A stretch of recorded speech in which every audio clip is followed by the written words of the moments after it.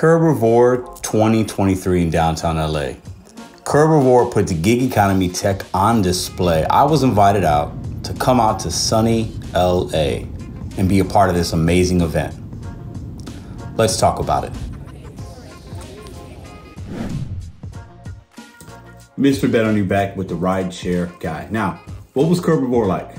A lot of people have been asking me, what is Curbivore? What does it mean? What was it like? How was your experience, Pedro? What did you see? What did you learn? Who did you meet?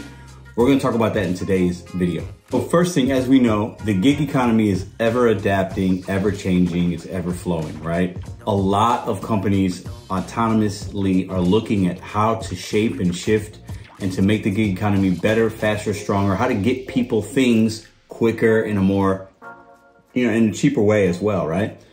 So we ran into a lot of fantastic companies trying to do things, whether it's with navigation, autonomous vehicles. Shout out to Stellar Pizza, robots making pizzas. I mean, it was an amazing event. Met a lot of great fellow LA drivers. Shout out to all of you guys.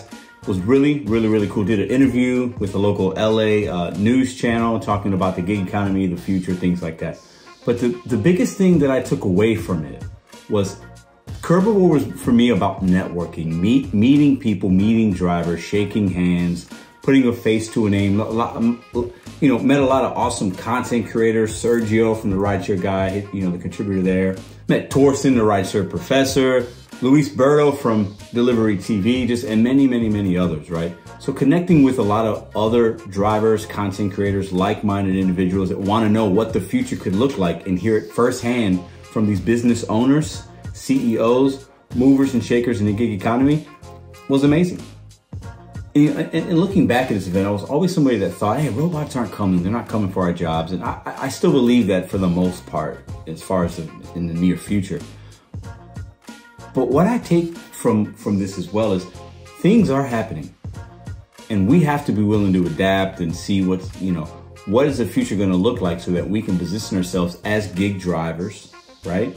Whatever platform you work, position ourselves in a way to not be left out and be at the forefront and work with these companies versus against them. So that's one thing that I kind of took from this event as well. I saw many robots, ones that I've seen on commercials or maybe college campuses. You see them, but I saw them in person. They don't look like they can deliver a lot of stuff, but pretty cool nonetheless. I saw a little robot, maybe that big, that would maybe it has like a little box on it. It could climb steps and deliver like maybe some of their prescriptions or a really small type of order. And it had like a lockbox. A lot of autonomous vehicles, motorcycle, mopeds. I mean, just awesome kind of stuff that's currently being used by people. But 5, 10, 15 years down the line, these things are going to be very, very normal in major cities, right? Cities like a downtown LA where it's very hard to navigate. I was in downtown LA. The parking's crazy.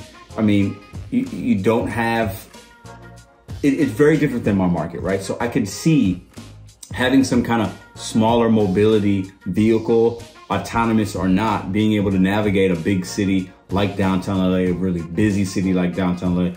There is a need for that. So coming to this event and kind of seeing that firsthand and seeing it play out in a city like downtown LA, where it's very different than St. Louis and many other most rural markets, right, was really neat. And it really got me thinking about what will it look like 5, 10 years down the line. And with technology becoming better, faster, smarter, stronger, more people are using it, more people want convenience. The food delivery, delivering people, rideshare, whatever it is, groceries, isn't going anywhere. But seeing these companies put tens of millions, hundreds of millions, in some cases billions of dollars into the autonomous robotics and all that kind of stuff shows me that it's coming. It is coming, and we have to be willing to kind of accept it as gig drivers and see where our role fits in the future. So all in all, super grateful to come to this event. Really look forward to going next year. I would really love to do that. I think this thing will just get bigger and bigger as time goes along. This was the second in-person one. The first one was virtual. This was the second in-person. Seems like it's growing. I'm gonna show you guys a few behind the scenes clips I took and I shot while I was there right now. And then I got one more thing for you guys at the end.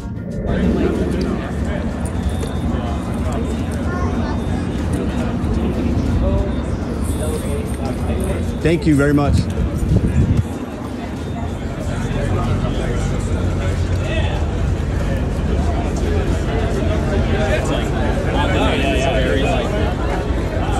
Say what's up, Hannibal. Say what's up. Inspiring life coach, and Kabir Jain, Chief Growth Officer at Aerowine. So really excited so much. So if you guys want to see me deliver in this little bad boy, check it out. Look at this guy. Look at this guy. Look at this. Project Hot Box. I'm excited for our next panel. Put the pizzas and stuff in the bag, and you just deliver. They own it, right? They own the curb.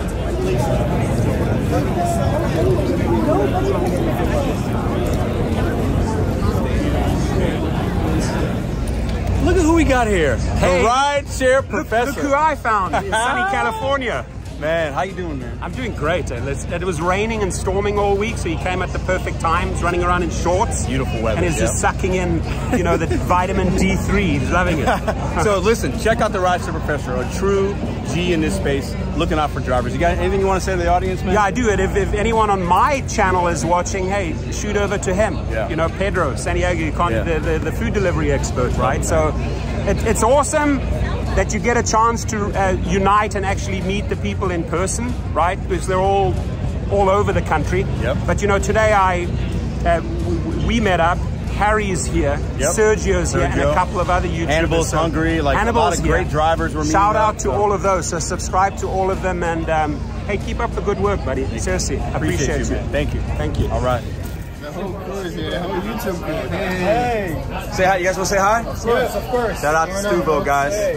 Stuvo. A delivery app that allows access to drivers. If you don't have an apartment code and you have this app, they will open the door for you. More to come on that later. That isn't exactly... Check out this vehicle, Gem. It's pretty dope, man. Look at this. 4-seater. It's kind of like a fancy golf cart. Go about 25 miles per hour. Street legal. And then they got these over here as well. 2-door joints right here. Pretty cool. So I hope you guys enjoyed those clips. I didn't shoot a whole lot. Like I said, I was trying to network and just meet people and really get the vibe of the event, the vibe of LA. It was amazing. Shout out to Harry for inviting me, putting it together with his team, the Curbivore team. Shout out to the other content creators. It was an amazing event. Definitely recommend you guys signing up and going next year, right? And finding out what the future is going to look like from an autonomous gig economy perspective, right? But one last thing I wanted to kind of bring up. Within the gig community, sometimes there's a divide. You have app drivers that want to work the apps this way. Different markets can be very different. How you look at the gig economy, how long you've been in it.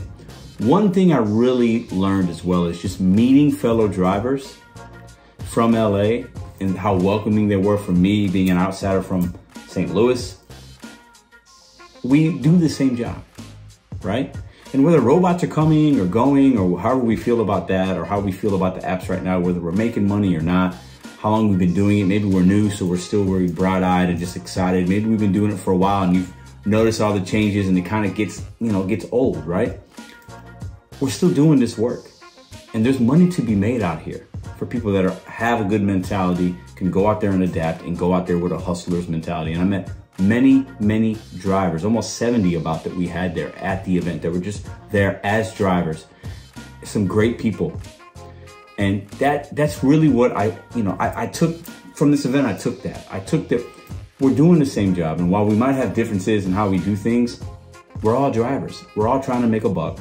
And I believe this economy, the gig economy specifically, is still going to be able to sustain this for many of us as long as we're willing to adapt. If you want more DoorDash content, we do DoorDash content brought to you by Mr. Bet on You every Sunday here on the RideShare Guy. Check out this video here. Check the description box if you want to sign up for any of the gig economy apps.